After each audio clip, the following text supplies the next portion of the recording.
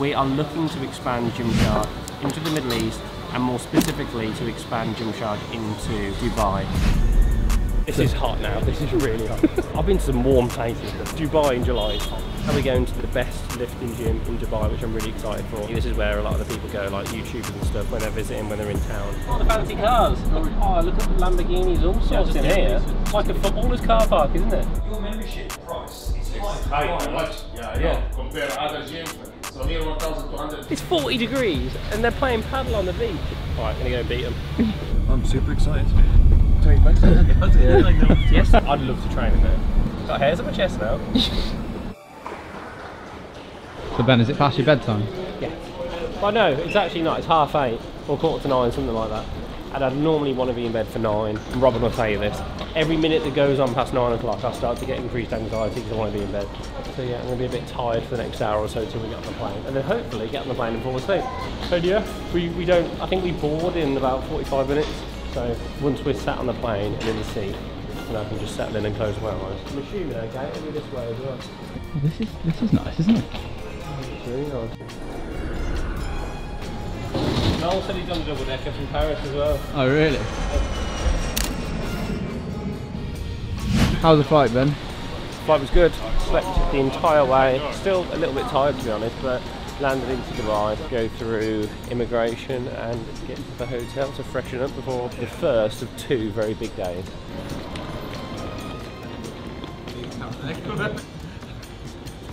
Vlog. So there you go. That was a Casey Neistat moment where we leave the camera and walk off, and then we got nervous and had to run back and get the camera. But we've landed in Dubai, feeling good and excited. Now, Dubai in July, for those of you that don't know, is very warm. I'm about to walk outside in a jumper. That's alright, I can deal with that. That's alright. But it's only like 8 o'clock in the morning. Yeah. Oh, man, oh okay, now that's hot, isn't it? So today it's going to be about 40 degrees. Well, I say every day it's going to be about 40 degrees. So, but I think we'll be in AC a lot of the time. Yeah, fine. So we're just waiting for our car, which is like on this Emirates service, and we're going to head back to the hotel. That's really warm. Oh, that's like walking into an oven. That one. What is the temperature? It's going to get way hot. It's only 8:30. Oh, so today will be 38. So we'll get a good 6 degrees hotter. Oh, and then look at this Friday when we're going, goes up to 44.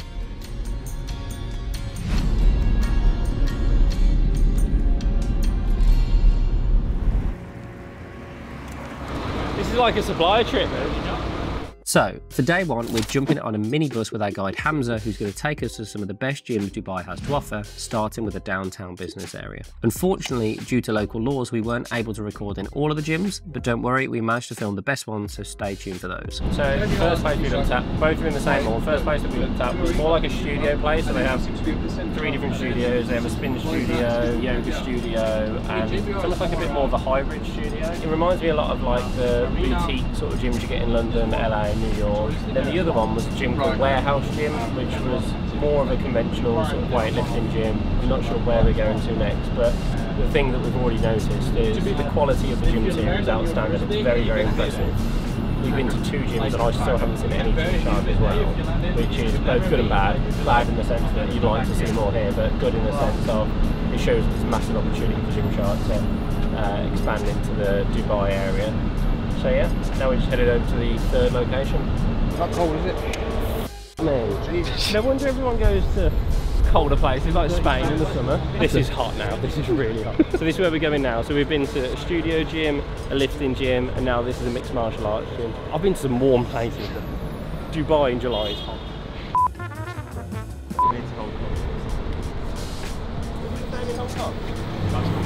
Really? Between noon and 3 p.m. that's the highest temperature. So it's still not warming up yet. It's only 11:30. I want to do 10k at 1 o'clock this afternoon. Do you really? No. So I know that you can barely see anything. It is that hot and humid that the camera's completely steaming up. It's literally, you could swim through this air. But anyway, we're into the next gym. This is more of a lifter gym. I've been told this is sort of like the number 2 lifting gym in the area. So yeah, looking forward to seeing this. At 5 AM. Hopefully we'll see some more Gymshark in here. I'm going to steam up now. Thank you. That was a really good gym. That felt more like a proper gym. In fact, I say proper gym, more of a mass gym. So there was more, I guess, locals training there as well. as tourist visitors and so on. And they were probably sleeping up right now. It's very, very, very hot. It must be pushing 40 degrees now. But now we're going to apparently the best lifting gym in Dubai, which I'm really excited for. And apparently this is where a lot of the people go, like YouTubers and stuff, when they're visiting, when they're in town, they'll all go and train. All the big lifters will go and train there. So but that was really good. And it was good, like there was a bit of Gymshark in there, there's lots of different brands as well. And it's funny, like we were seeing loads of brands, but again, it's nice to see the Gymsharks being worn here, considering we've done nothing. So a lot of the people that are wearing Gymshark realistically would have bought in different parts of the world and then brought it here in their suitcase when they're visiting or living here. So yeah, massive opportunity here, and it feels like everyone's heard of Gymshark as well, which is nice. So yeah, but now we're going to go to the next gym, apparently the biggest and best gym in Dubai. After Mitch and the guys had a breather and my trousers began to spontaneously combust from the heat, I can feel the heat getting trapped in my trousers, it's that warm. We headed over to what is widely considered the most expensive gym in Dubai. It's not actually time. What's a two-digit car? Yeah, what's a two? Yeah. What is that? So the plate number is more expensive than the car itself. All the fancy cars. Oh yeah. So there's loads of like fancy people here. So we're meeting the founder and the owner, Anis. That's Anis, right? Yeah. I've heard about this car. Oh, look at the Lamborghinis, all sorts in here. It's like a footballer's car park, isn't it? Union Jack bike. How cool is that? We'll take a picture of that. Union Jack bike. It's cool, isn't it? Cool. Why do you think your gym's been so successful in Dubai? First one, we so good to everyone, all the famous. We know them before we open the gym. Yeah. And then we have everything. So whatever the people they needed, it's like they will find. The training, there's a salon, there's a food, there's everything, protein. And your membership price is high. It's high, much. Yeah. Compare other gyms. So no, train how much? Like 420, 400, 500 now? 500? Yeah. So here 1,250. And have you slowly increased that over time? Yeah. When we start, it's like I think 420, we are 250. 250? But we change, we increase. And do you get a lot of tourism? I.e. people come here to train who are coming on holiday and stuff? Yeah, and for a day, people for a day they pay 200. I really like that gym. I'd love to train in there. I would love just to have a load of pre-workout and go and train in there. I think I'd put on me muscle mass just walking around. Yeah, I feel stronger having been in there. Got hairs on my chest now. Like food restaurants, barber shops, some creative agencies around here. You may as well just walk to the next place. There's meeting there. Hot no. It's hot. Mitch, hot. I think it's quite nice. Hot, Matt. Jack, you're not supposed to be videoing me. I'm not supposed to be here. Why are you not supposed to be here? I'm not supposed to be anywhere. I'm strictly back office, not front office like you. Back office. I'm back office. You're back office, are you? Literally. Really popular, It's like the thing, isn't it? All the studio.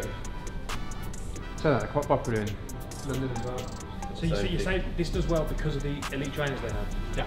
It's like Peloton style. They have like a following themselves. Exactly. I was paying about 400 dirhams a month, so nearly close to. I was paying 475, so over £100 a month. Yeah. I was really frustrated with it. Like the AC never worked and stuff. I was sort of quite drunk one night with my best mate at the time, Frank, and it was after the rugby sevens. So I was like, oh yeah, I'm probably going to get fired in the next month, so I might go back to Manchester. I said, oh, what else could you do? So we started talking about this idea of affordable fitness. Turned out he'd got an affordable fitness background in Australia, and that was it. A month later, we both quit our jobs and started on this. And how many locations so far? So we've got 11 now. We're the biggest in the UAE now. We've got 55,000 members. So first, we're the biggest. They've got about 35 currently. So yeah, in 4 or 5 years, we've really sort of delivered on the ambition. It looks quite big, doesn't it? It goes all the way back here. Yeah. This is 35,000 square foot. The combat sports scene in Dubai is rapidly growing, with the likes of Khabib, Floyd Mayweather and Georges St-Pierre all working out of the TKMMA gym. We headed over to see what all the hype was about. No chance. No, go on. Not in public. I don't want to embarrass everyone. It's cool, isn't it? So this is TK Fitness, I think it's called. It's mainly an MMA gym. Full-on gym as well. And it's on the top of this building. It's really cool. Like genuinely, it's really cool. TKMMA Fit. I mean, to be honest, if you're into any sort of discipline in fitness, whether it is mixed martial arts or you just want to come and lift weights or whatever, this place has everything. It's genuinely really, really cool. Views all the way over to Dubai. in this, everyone's a PT. Everybody's English. Everyone's a PT or real estate agent or a model. Yeah. Literally, PT, everyone's making money. You know, UK PT's hard. It's a hard game unless you're in central London. Yeah. Everyone's taking home minimum £10,000–15,000 equivalent a month in PTs. Don't forget, there's a gym in every building in Dubai. Yeah, still 4,000 or 5,000 active members. It's quite good, you know. Yeah. And with social media too, everyone's got. Bro, you walk around, it's like a joke. They all have their tripod set. Every day there's shoots because we've got outdoors, so it's very Instagrammable. So people flying all around the world just to do workouts outside. Why do you think your place gets covered like that? Do you think it's because of the view? Or is it but we're also different with our socials. We repost and post to customers. We don't I don't do such professional shoots where you get the reels, but the customer does it because we put their on there. So sometimes there's people like, I'll get DMs. Why is my video not been posted? I've tagged you. It's like that.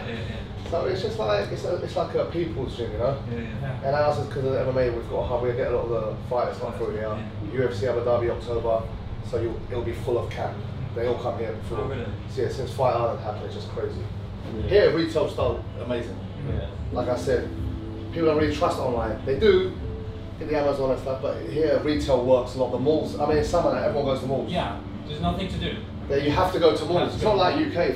It's 50 degrees soon, so everyone's in malls, and retail does well. So that is day one done in Dubai, and today was genuinely an amazing day. It was so good to be, you know, I guess at the grassroots, in the gyms, you know, talking product, talking with customers, meeting people. It was a great day. The gyms were amazing. I was genuinely really impressed by the gyms. The quality and the investment that's going on here is outstanding. Fitness is clearly incredibly important to people in Dubai. It's like there's so many different fitness disciplines that the quality of the mixed martial arts equipment and setup out here is the best I've ever seen. Genuinely the best I've ever seen in the world. Weightlifting, cardio, CrossFit, everything. I've been told as well, outside of the peak summer season like this, when it's not quite as hot, there's all sorts of run clubs going on as well. So it just feels like a place that is on the up, it's on the rise. There's a great atmosphere here. People are optimistic. There's, you know, even helpful for us, there's a massive British population out here as well. So there's a lot of people that have already heard of Gymshark, and ultimately it's a place where people are constantly trying to better themselves. So yeah, having that understanding of the market, of the gyms and the customer has been absolutely brilliant. Absolutely brilliant. It's been really helpful. So we're logging off for today. We're going to be wandering over here. We're going to go near the Burj and we're going to be having some food. We're going to chill out for the night because tomorrow we're going to be meeting with some partners who will hopefully be helping us make Gymshark a reality here in Dubai. So what I'm going to do is I'm going to sign off and show you this amazing view. Oh, look at that. So now we are literally going to head down here somewhere. We're going to get ourselves some tea tonight. Do a day. Yes, we do a day. Okay, Mitch, ready? Take it away, mate. So today is day 2. We're just in the car over to the Dubai Mall, and we're meeting some potential partners today. So fingers crossed. Today's the important day. We really need today to go well. We're going to be talking about the market, the opportunities out here. We're going to hopefully be looking at some potential store locations that we could have out here as well. I believe one's in the Dubai Mall, potentially the Mall of the Emirates if we have time. And there's also an events pop-up space over on Jumeirah Beach, which we're going to be looking at. So I'm super excited. It's a massive opportunity. Yesterday just reinforced that, didn't it? How big? I think we knew the opportunity was big coming out here, but yesterday just reinforced how big the opportunity is. So I think we're more excited today than we ever have been. Paddle on the beach. What? So, look. Can you believe that? Like, it's 40 degrees and they're playing paddle on the beach. I mean... Why don't you go and join them? No. Alright, I'm gonna go beat them. That's when you cut and then... We cut and then what? We'll go have a tan. On the beach. I want to go in. Yeah, you know they're going. Yeah, you know they're in. Alright, love.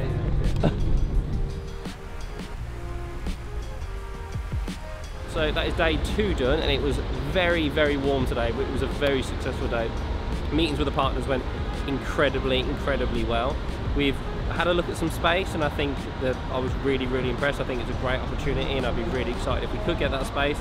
And then we went down and looked at some potential pop-up spaces, and there was one on the beach as well, which I thought was really good. We couldn't film that much today because they're slightly more strict in terms of filming laws here than they are at home. but hopefully you could get the gist of what was going on and understand how the day went. So yeah, finishing up, it was an amazing day. I was really, really happy.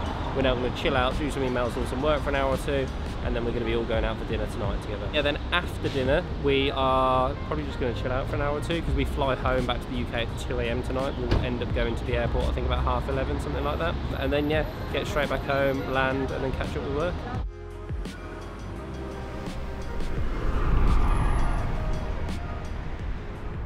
Will look really cool.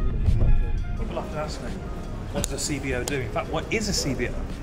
Well, very few people know it actually stands for Chief Bag Officer. And what it means is you have to follow the founder and majority shareholder around and carry his bags. It's a good job. Is this true, Ben? This is an upgrade from the previous job.